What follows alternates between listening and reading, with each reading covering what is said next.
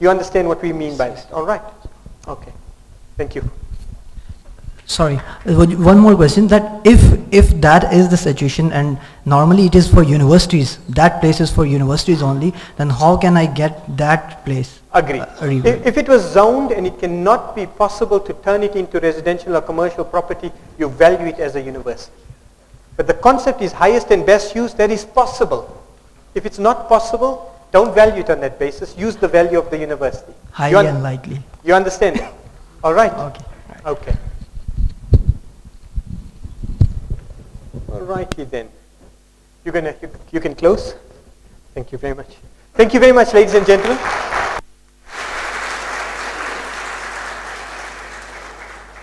Thank you, Yusuf, for a very informative presentation. You presented it very captivatingly. Now I'd like to request our session chairman, Mr. Asad Ali Shah, past president, Institute of Chartered Accountants of Pakistan, president at this 12th session of UNCTAD, and various other, that's not to be said. So please, Mr. Asad Ali Shah. Thank you very much. Bismillahirrahmanirrahim.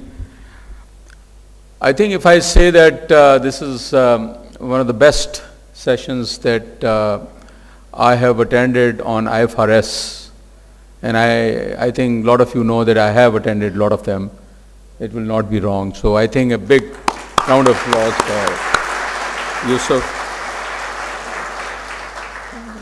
Undoubtedly, I think a very, very comprehensive update of not only the IFRSs which were announced in the newspaper, in the circular, but I think way beyond, going into a very comprehensive update.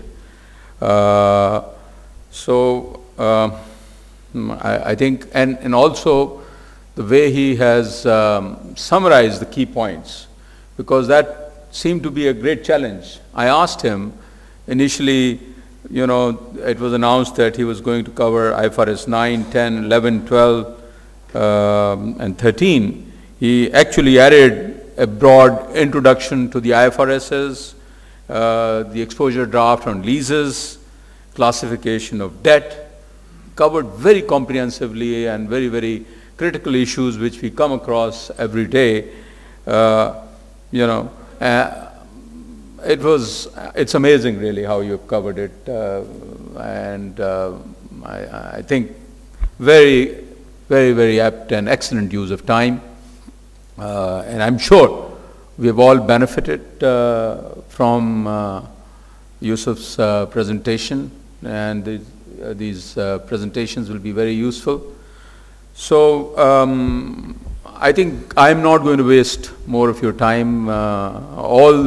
A few things that I had to say, I think have already been said. Just a few remarks that in Pakistan, the issues that we see, some of the practical issues, I think some of them we already discussed during the classification of debt, for instance, the everyday issue that we come across. We have some peculiar situations, and reality has also got to be considered.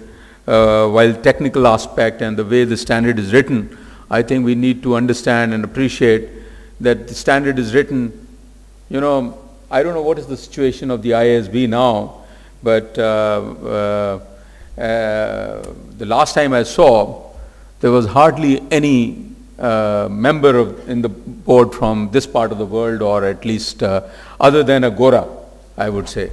So they were desperately looking for somebody. I don't know whether they got an Indian or somebody.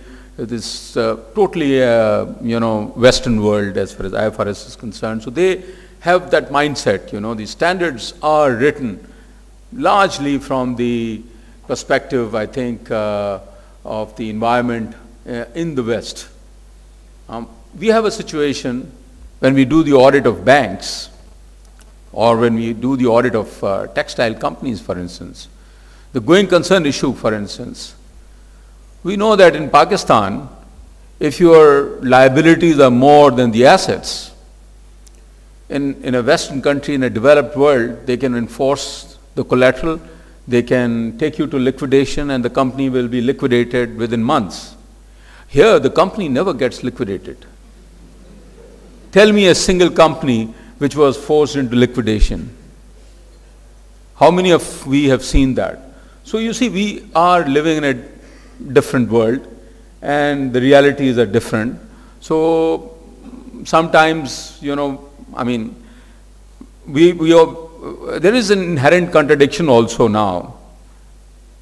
I think you covered this also, that what is happening broadly on a worldwide basis in the IFRS world is, apart from the huge agenda that you talked about, there is this process of convergence going on. Convergence means convergence between the IFRS and the US GAAP.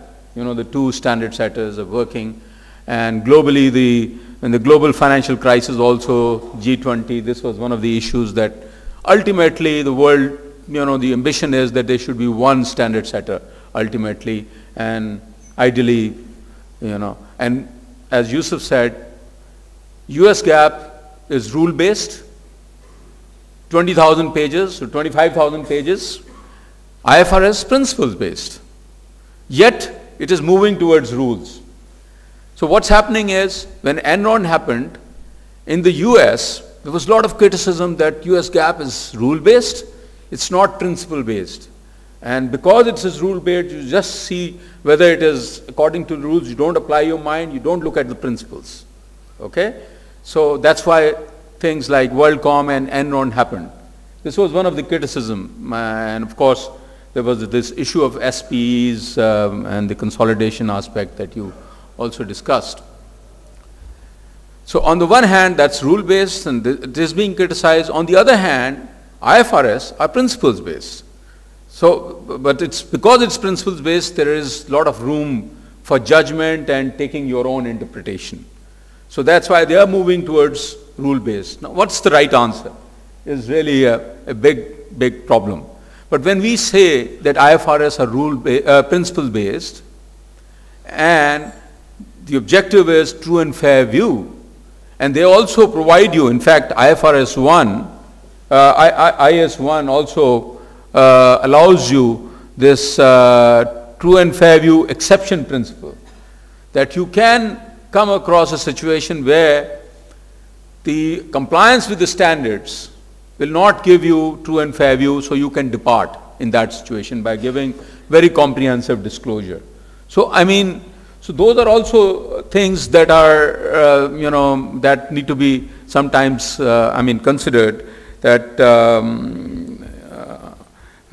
you know, what is the, ultimately what I'm trying to say is that we have to look at the financial reality when evaluating things, and also keep in mind that IFRS are principles based and not just get into the rule, although our technical friends get into too much of the rules that no, there's absolutely no discretion. This is what is written, you can't go here or there. We have to consider that what are the principles and whether or not it is giving true and fair view.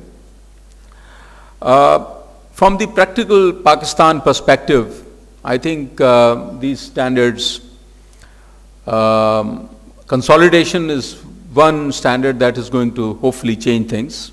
Although I think if you look at the principle again, basically the IS 27 also had the same principles of control, in my view. Like for instance, in the case of asset management companies and funds, some of our friends, I mean, I always had this principle, they should have been consolidated because there was a control. But there was a difference of opinion and people used to get away. So they've tried to actually remove that gap, and you know, although in my view, even the earlier IS 27, the asset management companies and management companies should have consolidated, but now I think it will be difficult for them to get away from it. So we will hopefully see more consolidations as a result of the IFRS 10.